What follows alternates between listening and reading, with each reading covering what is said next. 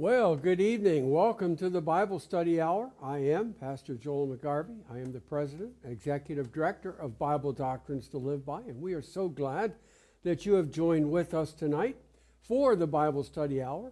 And before we do anything else, as always, let's open with a word of prayer, shall we? Our Father, we are thankful that we have this opportunity to come together tonight. And Father, we pray that you will bless our time together, that you will be our teacher, your word will be our guide, and we'll allow you to teach us tonight. And we'll be careful to give to you all the honor, the glory, and the praise. For it's in the name of our Savior, the Lord Jesus Christ, that we pray. Amen. Well, good evening, everybody. It is Sunday, and it's 5 o'clock, and that means it's time for the Bible Study Hour. And we are glad that you have tuned our way. Now, as I always do, actually it's Wednesday, as we're recording this Wednesday afternoon, because I'm leaving town tomorrow, Thursday, and won't be back until Sunday evening. I will be speaking out in Wisconsin Saturday, and then we will be back Sunday. So we had to do this. And so, as I am speaking to you as Sunday night, as you're watching me Sunday night, Susan and I will be driving, and hopefully getting near Grand Rapids, but we will be driving. So, all right. So we're glad you've joined us, and I don't know where you were Wednesday, but you weren't here. So I hope I caught up to you, or you've caught up to me, and you're here on Wednesday with us. Let's just, before we get in our study, let's go through our regular little commercial. I want to always keep any newcomers attuned as to who we are and what we do. At Bible Doctrines to Live By, we are an evangelistic, a Bible teaching, a printing, a publishing, a Bible conference host and speaking, and also now with several programs on the internet and other programs ready to come.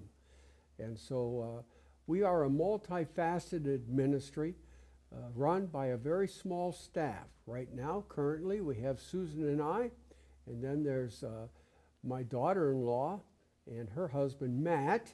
As you didn't know, Matt is my son, my daughter, and my son-in-law, Matt, and then there's Cindy. So there's 5 of us, and we are here Monday through Thursday in the office from 8 till 3, and then we are on the road a lot of weekends, mostly about 6 months of the year. Susan and I will be on the road and speaking and teaching and preaching and conducting vacation Bible schools, or as we call them, family Bible schools.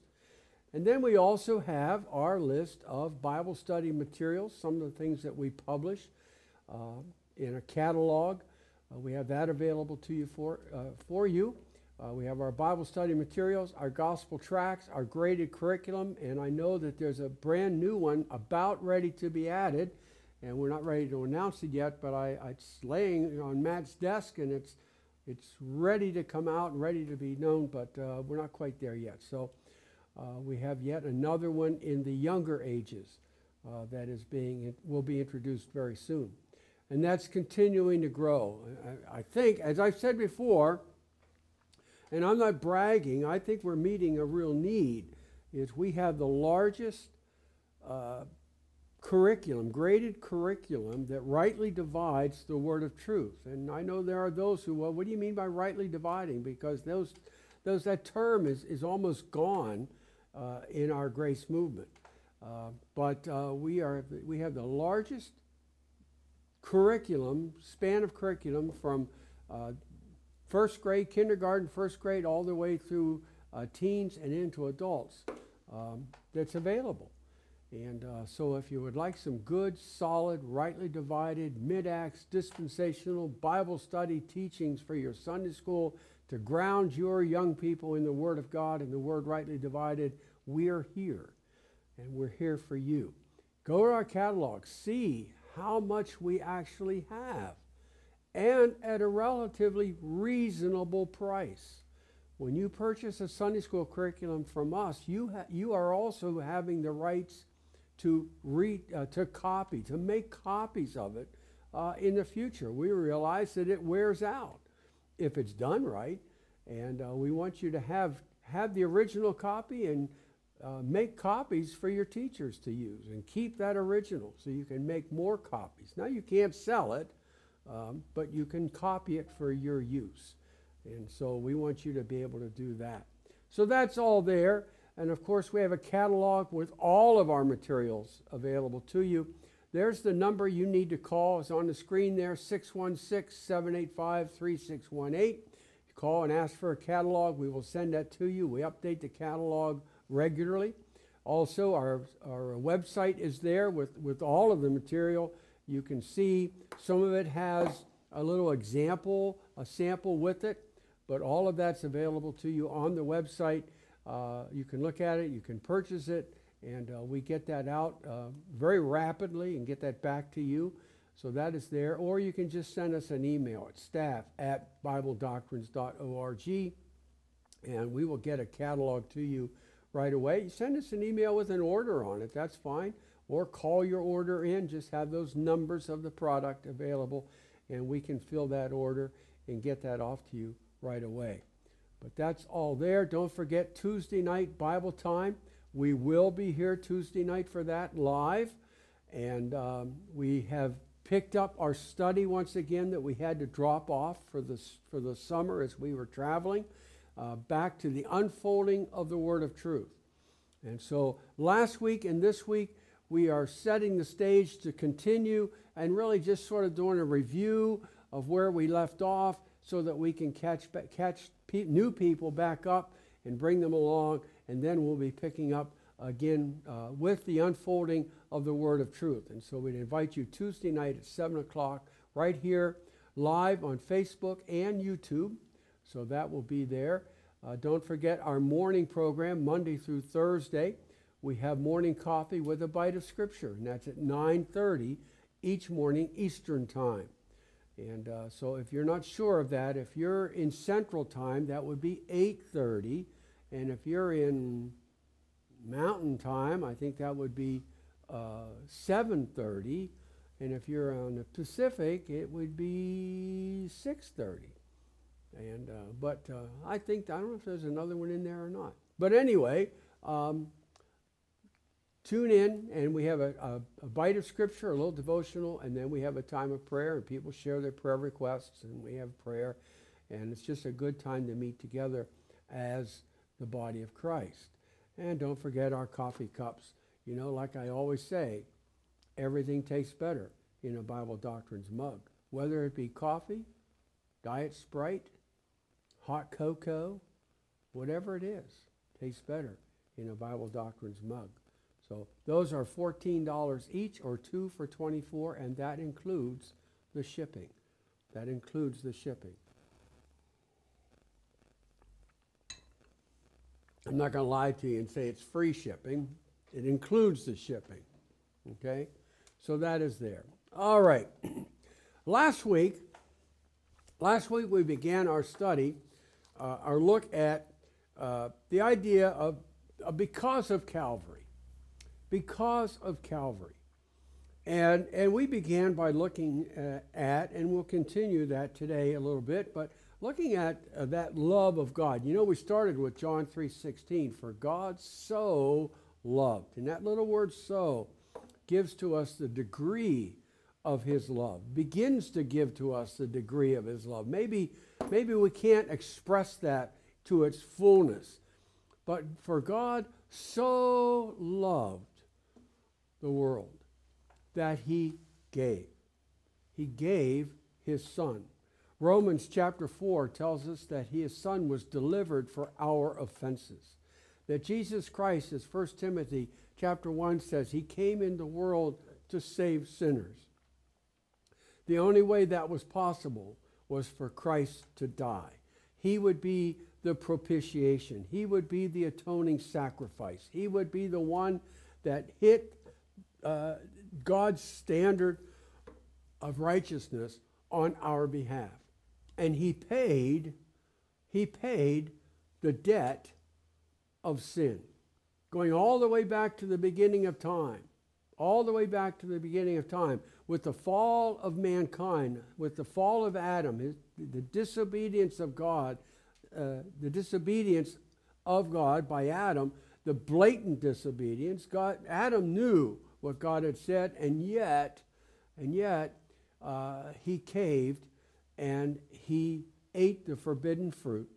And because of that, sin and death passed upon all mankind. Romans chapter 5 and verse 12. For as by one man, that's sin, Adam, sin entered into the world, and death by sin, so that sin and death passed upon all mankind, for that all have sinned. And if we get nothing else, we must understand, you must understand, that all of us are born under that penalty of sin. All of us are born under that penalty of sin. But we must also understand that God the Father gave his Son to pay the price of that sin, to bring redemption, to bring forgiveness, as we're going to see. All of that he gave to us while we were yet sinners. Christ died for us. And that's one thing that we really have to come to grips with in our life. I had to come to grips with it. Maybe you'd still need to come to grips with that, is that as a sinner, I stand under the penalty of death. But God has already died for my sin. He's already given that to me. That there's already a forgiveness out there, and all I need to do is claim it by believing in what he did for me. Believing what he did for me, believing what he did for you. The fact that he demonstrated his love toward us, that unconditional love. For God so loved the world that he gave. Romans chapter 5 and verse 6 says that while we were yet without strength, Christ died for the ungodly. And again, you may be watching tonight and you're saying to yourself, God could never love me. No, he could never love me. I would offer you that, yes, he can love you. We're going to start here tonight in Acts chapter 7. Now, we've been looking at that on Tuesday night, and we'll look some more at that on Tuesday nights. But in Acts chapter 7, we have the account of Stephen standing before the religious leaders and the people of Israel. And he comes to them, and they will condemn him. They will lie about him. They will condemn him, and they will take him out, and they will stone him. And in Acts chapter 7 and verse 58, we read this concerning him. And they cast him out of the city, and they stoned him. And the witnesses laid their clothes, their coats, their clothing, at a young man's feet, whose name was Saul. Well, now we're introduced to this guy named Saul. Well, who's Saul? Right now, that's all we know about him. He was there. He was there. He was watching it all happen. He was on board with all that was happening. And as those who cast the stones, they took their coats off, and here's Saul, who was holding their coats. And we go over to chapter 8, right down to the next chapter, 8, chapters 1 through 4, and there's Saul. Saul again. Saul was consenting unto his death. So we know Paul was going along with it. He was right on board with all of it, consenting unto his death. That's Stephen's death. And at that time, there was great persecution against the church. That's the assembly that was at Jerusalem. That's not the church, the body of Christ. That was that assembly, that kingdom assembly that was there at Jerusalem. There was a persecution against the church, which was at Jerusalem, and they were all scattered abroad throughout the regions of Judea and Samaria, except the apostles. And devout men carried Stephen to his burial and made great lamentation over him. And Saul, now we're back to Saul again, and Saul made havoc of the church, that's that assembly there in Jerusalem, entering into every house and hailing men and women, and committed them to prison. Committed them to prison.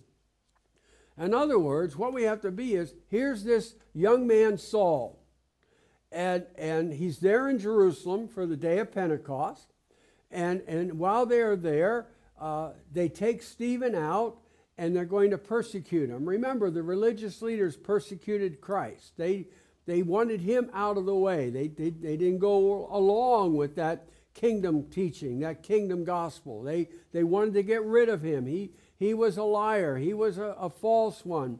And so they took him out and they crucified him. And having crucified him now, they've turned their sights on others of his following, those who had gone along with him. And along came Stephen.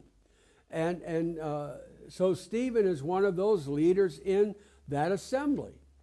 And so they've taken Stephen, and Stephen, beginning in chapter 7, gives this long message of Israel's continued rebellion against God. And of course that angers the religious leaders, because you see, they're the ones that are right. They're the ones that are holy. It's these other people that are dragging away. They're teaching false doctrine. And so they're after Stephen as well now. So they take and they arrest Stephen, and then they persecute him, and they stone him to death. And there's Saul of Tarsus right in it with them. And he's holding their coats. Now he's leading this campaign against the believers there in Jerusalem. And he makes havoc of the church, entering into every house and hailing men and women. Now just continue on. Look at Acts chapter 9. Acts chapter 9, verse 1. And Saul, yet breathing out threatenings and slaughter against the disciples of the Lord, went unto the high priest and desired of him letters of Damascus, or letters to Damascus. Now those letters are what we might refer to as arrest warrants to take. He was going to take them, and he was going to go to the synagogue, to Damascus, to the synagogue there, and it says that if he found any of this way. Now when I read that passage, I read that to mean that he's going to go to the synagogue in Damascus, and the synagogue will be full of Jewish people at synagogue. But apparently there's two groups of Jewish people. There will be those who are Jews by birth and not Jews, and Jews by religion, but not Jews by faith. Not Jews who have truly trusted in that Messiah, accepted their Messiah. And they are part of this way, or the way. And that term, the way or this way, refers back to Christ and that messianic hope and that kingdom gospel and those followers of Jesus according to that way, the way of Christ, the way of hope. And so if any are found of this way, whether they be men or women, he might bring them bound back to Jerusalem. And so here's Saul of Tarsus, and he's not a good guy. Now he is a religious man, but he's not a good guy. And he's leading this charge against those who would be followers of Christ, followers of Jesus of Nazareth, and followers of that way. But look over at 1 Timothy. 1 Timothy chapter 1. 1 Timothy chapter 1. Look what it says there. 1 Timothy chapter 1. And I will be there. There we go. 1 Timothy chapter 1. Verse 15. Well, verse 14, it all goes together. And the grace of our Lord was exceeding abundant with faith and love, which is in Christ Jesus. So we're talking about the love, the grace and the love of God that was in Christ. That this is a faithful saying. This is a true statement. There's no doubt about this. He says, this is a faithful saying and worthy of all acceptation. Listen, your ears better perk up, and you better be ready to receive and accept what I'm about to tell you. That's really what he's saying here. This is a faithful statement and worthy of all acceptation. Listen, that Jesus Christ came into the world to do what? Save sinners. To save sinners. To save sinners. And then what does he say? Of whom I am chief. Of whom I am chief. The Apostle Paul looked at himself, well, by this time he's the Apostle Paul, but he looked at himself, Saul of Tarsus, leading that havoc against the assembly, leading that havoc against that kingdom church, bringing people in, people who would be killed, he would be persecuted, people who would be stoned. He's bringing these people in. Why? Why? Because they were followers of Jesus of Nazareth, because they were followers of the very Christ, the anointed one, the Messiah. And his attack, his whole mode of operation is against the Messiah. It's against that kingdom program. It's against God. In reality, it's against that anointed one. And yet, he says here that Jesus Christ came into the world to save sinners, of whom I am chief. Howbeit for this cause I obtained mercy. What's the cause? What is the cause? The cause is the fact that Jesus Christ came into the world to save sinners.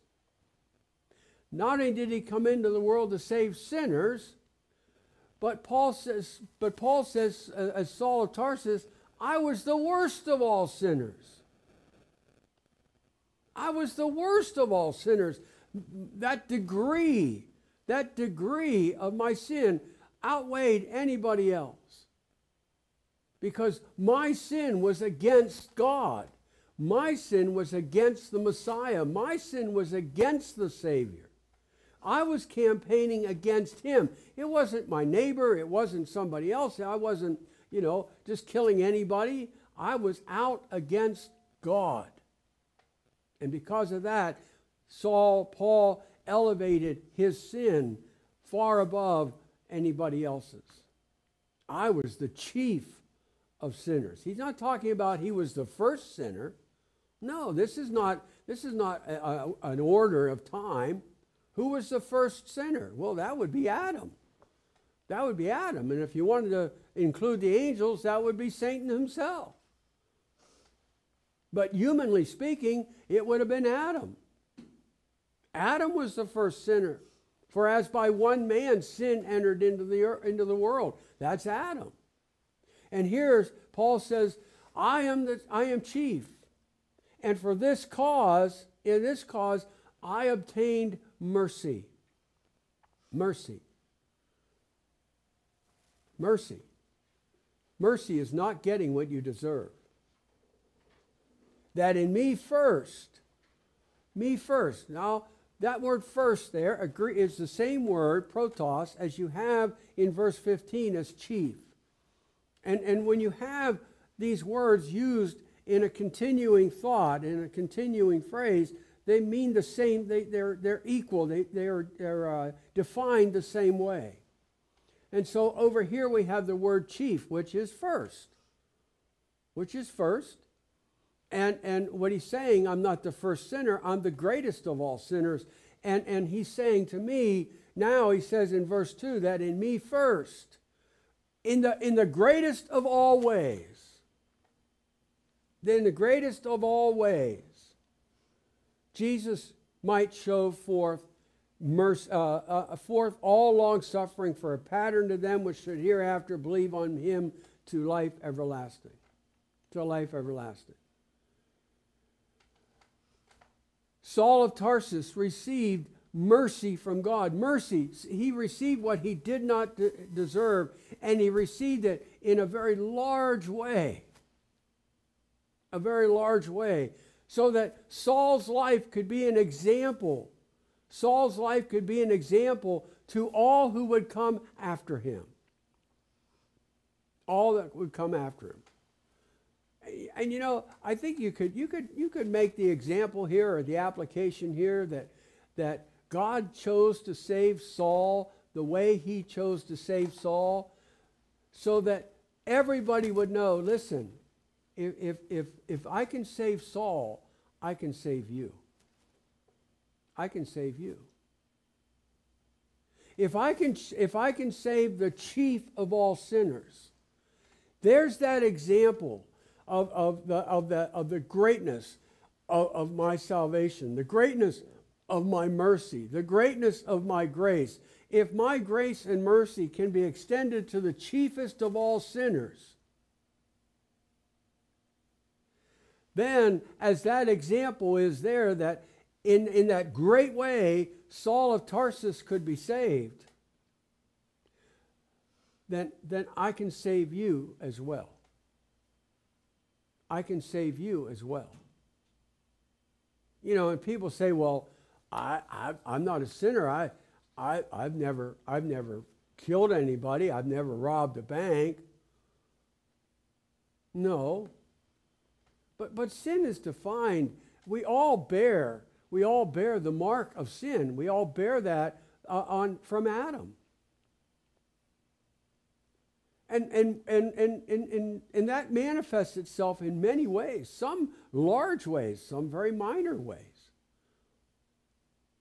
You know, you can tell a lie, well, but it's just a little lie. But, you know, the Bible doesn't say thou shalt not tell big lies.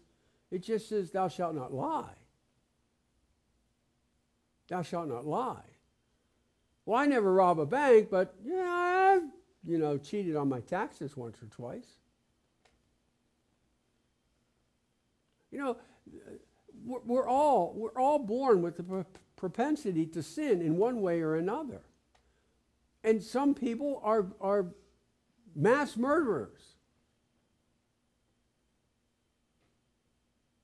But if God can save Saul of Tarsus, he can save the mass murderer too. And I guess what you need to see tonight is how bad you might think you are. God's love is still extended towards you. God's mercy and God's grace is still extended towards you. And if nothing else, we see that in the life and the example of the Apostle Paul, of Saul of Tarsus.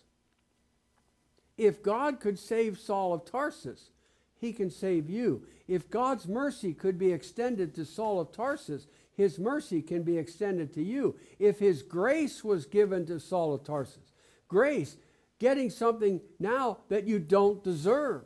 Mercy was not getting what you deserve. Grace is getting what you don't deserve.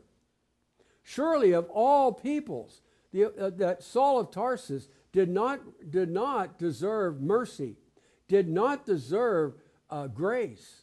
And yet, he got mercy and he got grace. Why? Why? Because of God's love. Because of God's love demonstrated toward us on Calvary's cross. Demonstrated toward us on Calvary's cross. Go over to Ephesians chapter 5. Ephesians chapter 5.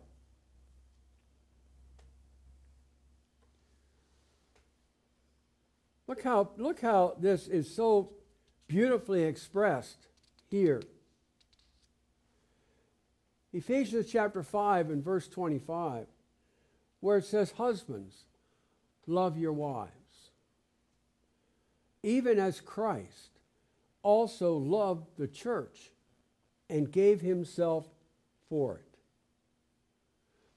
God so loved the world. Christ so loved the church that he gave his only begotten Son, that he gave himself for it. Christ's love, Christ's agape love is so strong for you tonight. So strong for the body of Christ tonight. And that's who we're dealing with. That's who Paul's writing to here. God's love is so strong for you tonight that Jesus Christ gave himself. He willingly surrendered his life for me and for you.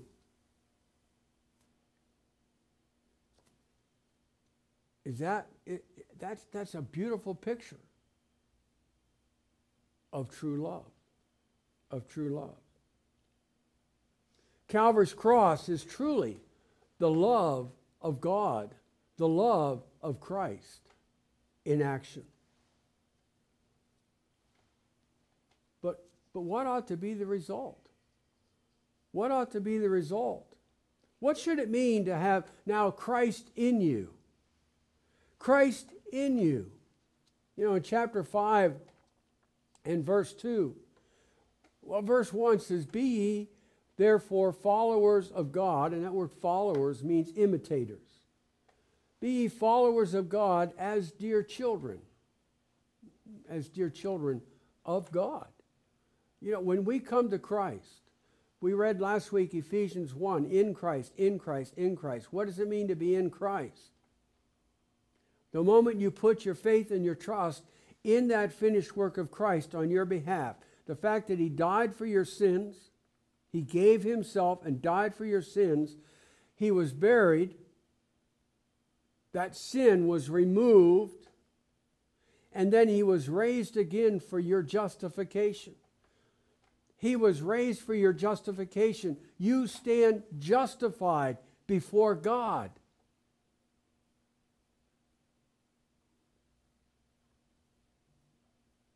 We'll look at that passage in just a moment. While we're here, let's stay here, and then we'll go over to 2 Corinthians or Romans chapter 3. But look here. "Be ye therefore followers of God as dear children, and walk in" what?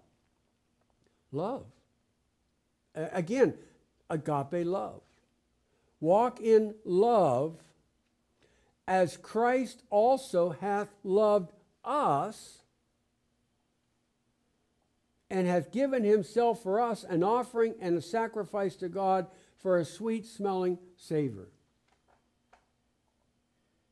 As we come to Christ, all because of Calvary, because of what Calvary accomplished on our behalf for us, as we come to Christ, as we put our faith and trust in Christ, and then Christ, we are put into Christ, and then we have Christ in us. We have the Spirit of God dwelling within us. Then we are now to walk in love. We are to order our lives in a spirit of love one toward another. One toward another. Oh, yes, there's a love of God, but now there's a love for one another. We are to our walk, and that's the way we live. That's how we carry out our life each day. We ought to be carrying out our life in an attitude or spirit of love one for another. You know, it's very easy sometimes. Let's go to Philippians, or let's go to 2 Corinthians chapter 5 first. Then we'll go to Philippians chapter 2. But 2 Corinthians chapter 5. Notice what it says. 2 Corinthians chapter 5.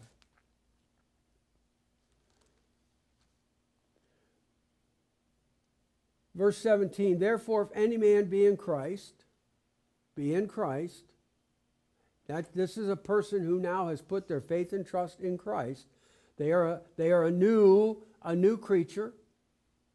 "Old things are passed away; behold, all things are become new.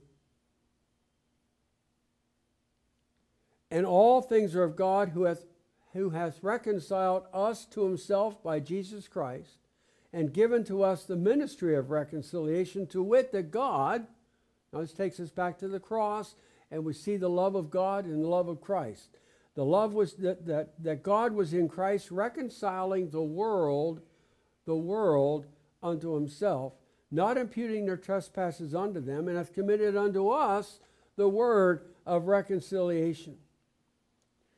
Verse, now then we are ambassadors for Christ, as though God did beseech you by us, we pray you in Christ's stead, be ye now reconciled to God. For he hath made him to be sin for us who knew no sin, that we, now listen, we might be made the righteousness of God in him, in Christ. You see, when we come to Christ, because of Calvary, because of God's love for us, because of the fact that Christ died for us, and now Christ lives within us, and we're in Christ.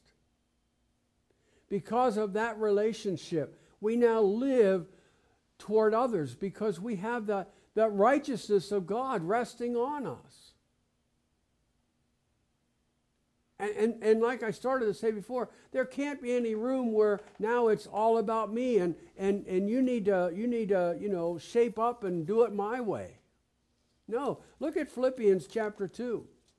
Philippians chapter 2, we looked at this as we went through the book of Philippians, but look at Philippians chapter 2.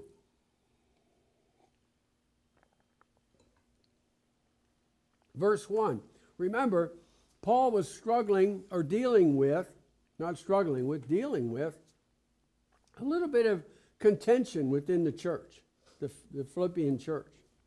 It looks like there's a spirit of jealousy there, a spirit of superiority there, a failure to work together there. Maybe just basically some began to think of themselves more highly than they ought. And Paul says, if there be any consolation in Christ, if there's any, if we're going to find any comfort, any encouragement in Christ, if any comfort of love, if any fellowship of the Spirit, if any bowels and mercies, you notice what it is there. Everything there is a positive thing. All of that is the expression of love and grace in our lives. He says, fulfill ye my joy, that you be like-minded. Like-minded. In other words, get over yourself. Get over yourself. There's too much of that in the church. There's too much of that in the church today. There's too much self-centeredness. There's too much, it's all about me.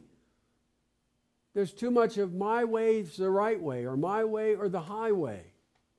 There's too much of that. There's not enough of co-laboring, of working together in the church. And I'll tell you, what it does is it destroys. It destroys the church. It destroys the testimony of that church, and it destroys the testimony of Jesus Christ.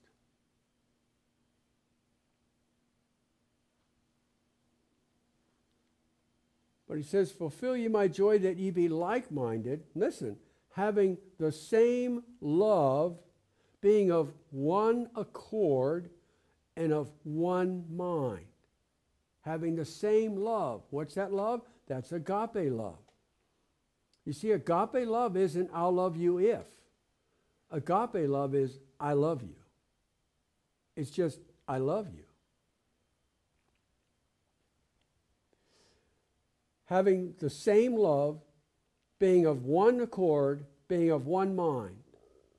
That's speaking of unity. That's where the love, when we have the love in our minds, in our hearts, in our life, when our life is governed by that love of God in us, that love demonstrated toward us at Calvary's cross, when we have our life, when that is in our life and our life is reflecting that, then he says, let nothing be done through strife or vainglory. strife.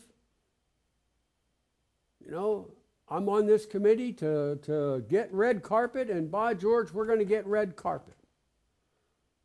And strife tears apart. Paul wrote to the church of Corinth about there should be no schism in the church. Come together in love. Now I understand that sometimes that churches will have differences of opinion. I understand sometimes churches will divide. But I've always said there's only really one reason to divide, and that's over doctrine. That's over the application of the Word of God. Not because I like red and you like blue.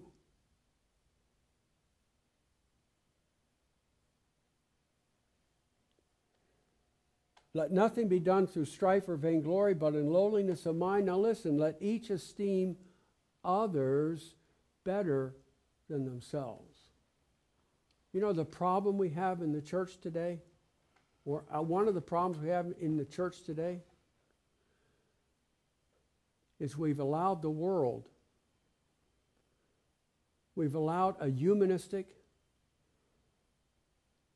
worldview to become our view. We've allowed humanism to become the norm. And we've adopted the worldview. We've spent too much time listening to Oprah, and we've spent too much time listening to these psychologists and Dr. Phil and so many of these guys. We've spent so much time listening to these guys, and we need to take care of number one. We need to take care of number one.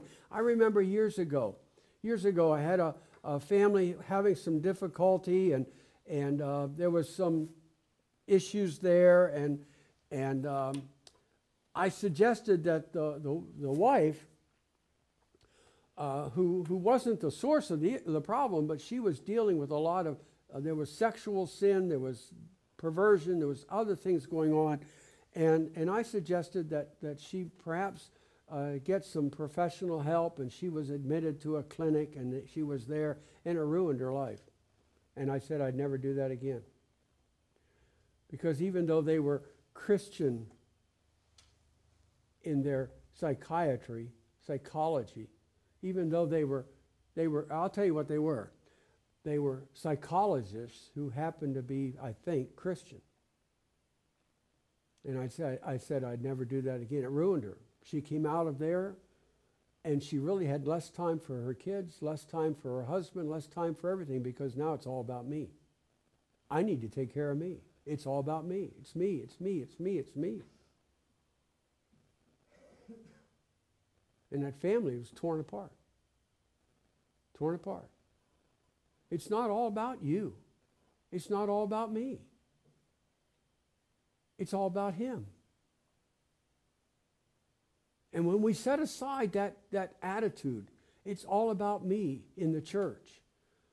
When we can get rid of the world's teachings, which is Satan, when we can get rid of that and allow the Word of God to teach us and understand His love is unconditional. It is that love that is to be flowing through us. It is that love that took Him to Calvary's cross. And it's because of Calvary's cross that we can have that love in our own lives, in our own dealings. When we come to grips with that in our life, then our life begins to have meaning, and our life begins to have, we begin to have better relationships in the church, and the church will prosper. And yes, I believe it will even grow. But I'll tell you, nothing grows a church faster than people fighting in the church. You know, visitors come in and they see people upset and they see people angry and they see people arguing. Oh boy, that just says, let's come back here. These are my kind of people. No, I don't think so. I don't think so.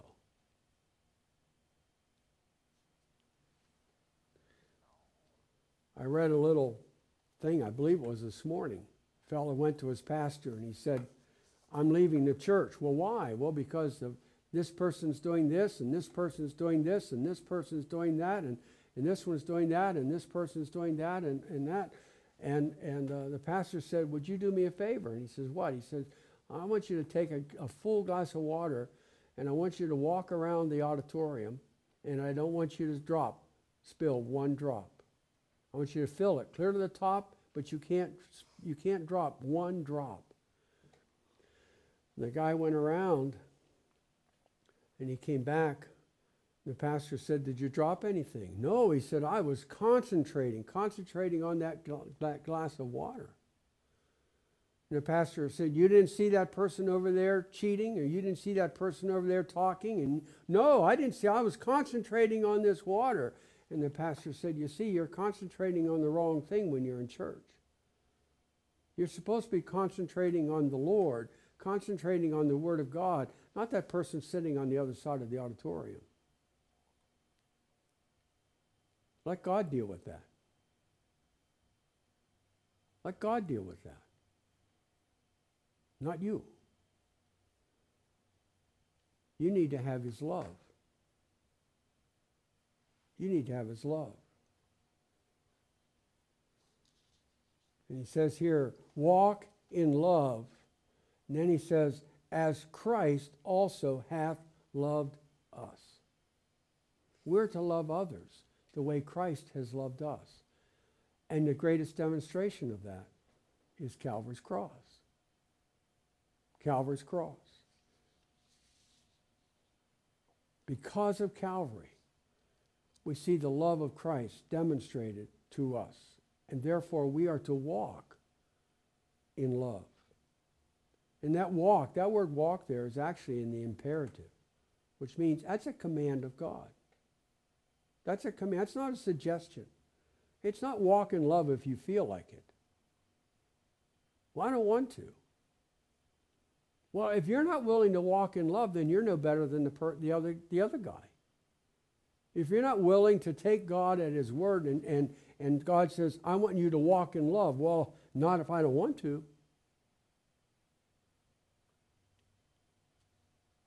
Not if I don't feel like it.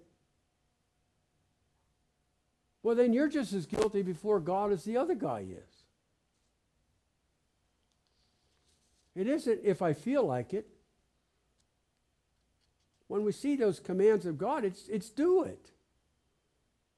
Do it.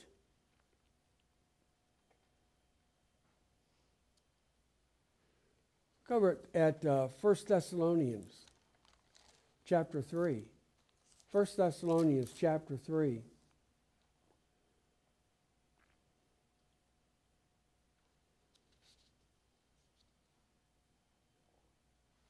Verse 12. He says, put on, therefore, as the elect of God, and that's talking about as the body of Christ. That's a corporate phrase there, or condition there. Holy and beloved bowels of mercy, kindness, humbleness of mind, meekness. Oh, where am I at? That's not what I want. I want 1 Thessalonians 3. Although that was a good one. 1 Thessalonians 3:12. And the Lord make you to increase and abound in love one toward another and toward all men, even as we do toward you. So Paul is using the example of his love toward them, his self-sacrificing love for them. Remember, Paul is the one who was persecuted, beaten, and yet he continued on, thrown in prison, and yet he continued on. Even in prison, he continued on to the task that God had given him. And he says here, and the Lord make you to increase and abound in love one toward another. I would take that to mean that they hadn't arrived. They hadn't arrived. And I don't think any of us have arrived. Therefore, we need to increase in that. We need to continue to press more and more and more toward more and more love one toward the other. Wouldn't it be something if we could build up as much as we tear down? or build up more than we tear down?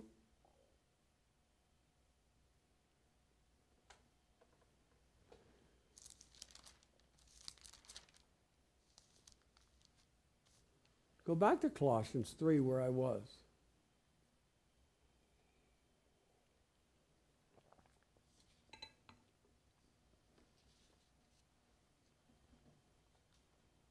Colossians 3. Verse 11, where there is neither Greek nor Jew, circumcision nor uncircumcision, barbarian, Scythian, bond or free, but Christ is all and in all. We start with the premise that Christ in you. Christ in you. In verse 3 of that same chapter, he says, Christ who is our life. Who is our life. So verse 12 starts by put on. Put on. You know, in Ephesians and Colossians especially, Paul will spend a lot of time bringing order to our lives. And he uses several ways, several phrases, but he uses put on and put off. Put on and put off. And they're given in that imperative mood. They're commands of God. Commands of God. I look at the put-ons and put-offs of Paul, and people say, you know, when a preacher starts talking about not doing this and not doing that and not doing that, now I know in the context of how it's delivered is important. But so very often we've stopped preaching put on and put off because we will be labeled as legalists. Legalists. Well, if teaching thou shalt not or you ought to stop doing this is just legalism, then Paul was a legalist. Paul was a legalist. And we would do well to join him in those ranks. Like I said, how's it presented? If it's presented that I should stop doing this and stop doing this and stop doing this and stop doing this so that I can have a better standing before God, that's legalism. That is legalism. I can't improve my stand before God. I stand before God righteous. I stand before God holy and blameless before him in love. That's mine in Christ Jesus. In Christ Jesus. And Paul doesn't do that. Paul doesn't preach that so that we improve our standing before God, but he does do that so that we can improve our standing with one another and with the world outside. That we are now different from them. We act different from them. We think different from them. When we stop the bickering and the strife, we have a better relationship with those within the body of Christ. And we stop the bickering, we stop the fighting, we stop all this stuff. It's all about me. We stop all of that stuff. We put all of that kind of stuff off. And we put on love.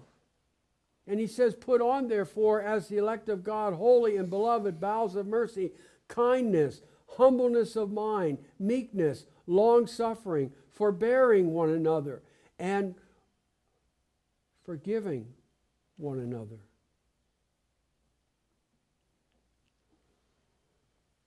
When Jesus Christ died on Calvary's cross, he forgave you. He forgave me. And he doesn't hold a grudge. And you know what? He forgave you before you ever even thought of an apology. Oh, but we know better. We know better. Yeah. I'll forgive you as soon as you admit that I was right in the first place. See, that's what an apology is. That's what an apology is.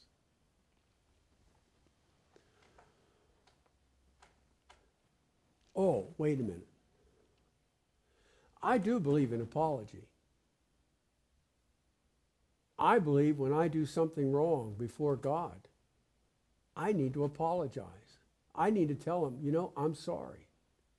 But I don't need to apologize so that he'll forgive me. That's already been done. I need to apologize and have my attitude towards him changed. I'm sorry I grieved you. I'm sorry I've done this. I apologize. I was wrong to do that. But I don't do that so he'll forgive me. He's already done that. He loves me. And I can apologize on a horizontal way as well. I can apologize when I've done something wrong. I can apologize for that. Someone can apologize for me when they've wronged me. They can do that. But when I have the attitude is, I won't forgive you unless you humble yourself before me and tell me I was right and apologize, that's wrong. Because that's not the example of Christ. That's not the example of Christ in you. That's a selfish, self-centered attitude. And it has no place in the body of Christ. Not when we're esteeming others better than ourselves. Not when we're forbearing one another, forgiving one another, our long-suffering towards one another. All of that is because of what Christ did on Calvary's cross. The love that he demonstrated for us at Calvary's cross ought to abound in us, ought to flow out from us in Christ Jesus. As Christ loved others, as Christ loved us, we're to love others. As he demonstrated his love toward us in that while we were yet sinners, Christ died for us. He died for us. Then he says, I want you to live for me. And I want you to demonstrate that love I have for you. I want you to demonstrate that to others. I want others to see me living in you.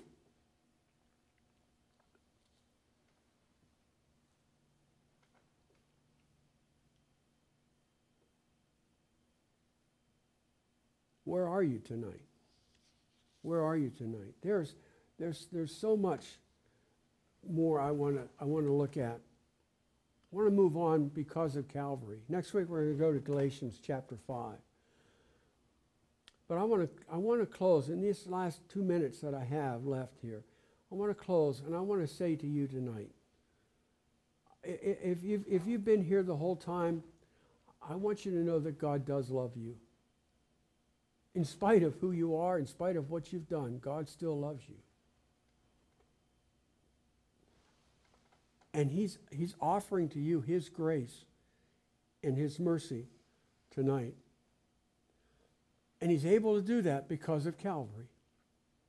Because of the work of his Son on Calvary's cross. The fact that his Son took your sin and paid the price of that sin on Calvary's cross. Paid it in full. And he offers to you now a gift of life. Eternal life. By simply putting your faith and your trust in his finished work, his death, burial, and resurrection. Believing that Jesus Christ died for your sin. That he paid the price of your sin. That sin was buried. That sin was taken away. That when he rose again victorious over sin, death, and the grave, he rose again for your justification. You can stand justified before God. And that can be yours tonight by simple faith and trust in Jesus Christ. By just simply making that decision to trust Christ. It isn't making him Lord of your life.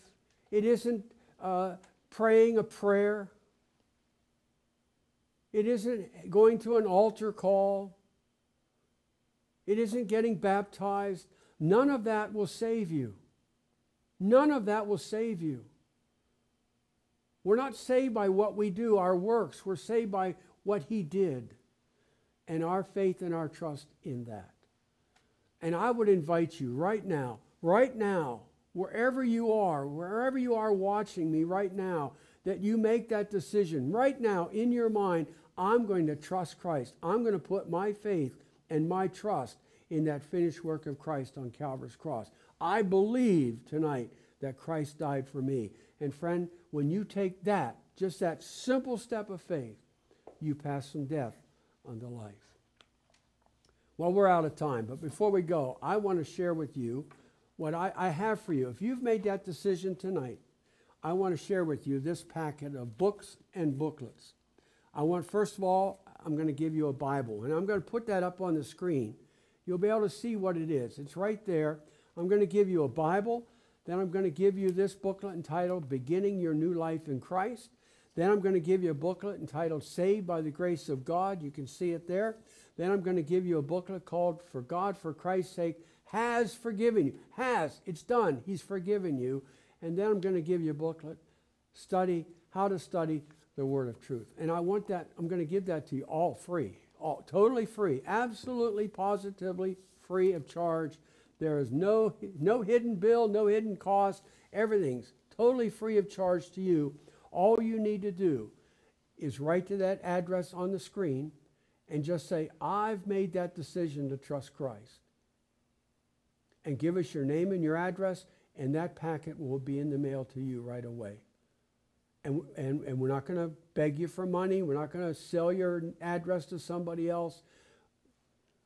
If you want to contact us again, you can. But we want you to have that packet tonight. And we want to give it to you totally free of charge. Or you can call that number, 616-785-3618, and just say, I've made a decision for Christ. Give us your name and address, and we'll send you that packet. We'll send you that packet right away. Well, we're glad that you've joined with us tonight, and I trust that the program has been a blessing to you. Also, if you are a viewer, a regular viewer of the program, and you would like to help us with the finances involved with putting on a program like this and others to come, just write to that address and send us your tax-deductible gift. Just mark it to the broadcast fund, and 100% of that will go into that broadcast fund. Staff, we receive not a penny of that. It all goes into just making the broadcast possible. So thank you for joining us.